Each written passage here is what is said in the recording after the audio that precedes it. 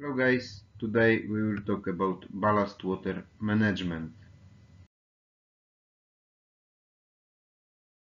We will talk about purpose, scope and responsibilities, master and chief officer.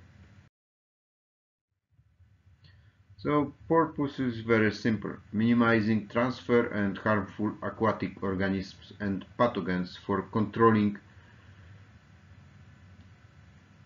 and managing the ballast water and associated sediments. This apply to all vessels, not only to the tankers.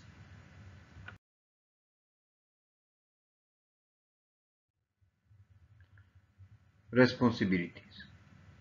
Master. Master must ensure that ballast water management is conducted safely and efficiently and in compliance with the vessel-specific ballast water management plan and additional national, state and port regulation as applicable. The of master is review and approve ballast and deballast and ballast exchange plan prepared by the chief officer with consideration of free surface restrictions, which we call sloshing.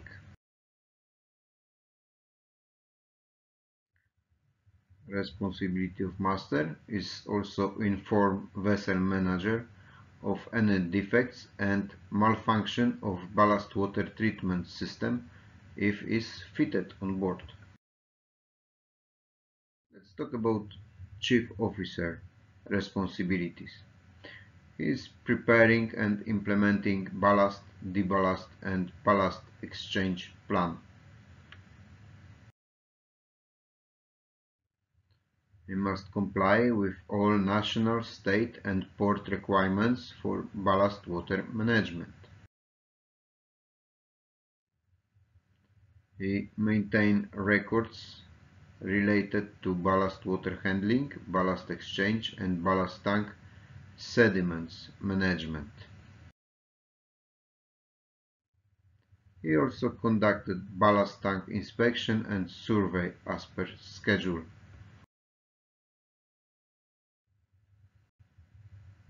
And the last but not least, maintain ballast water treatment system as per manufacturer's recommendation and company procedures. Thank you guys, see you on the next presentation, and if you like, subscribe my channel. Bye bye.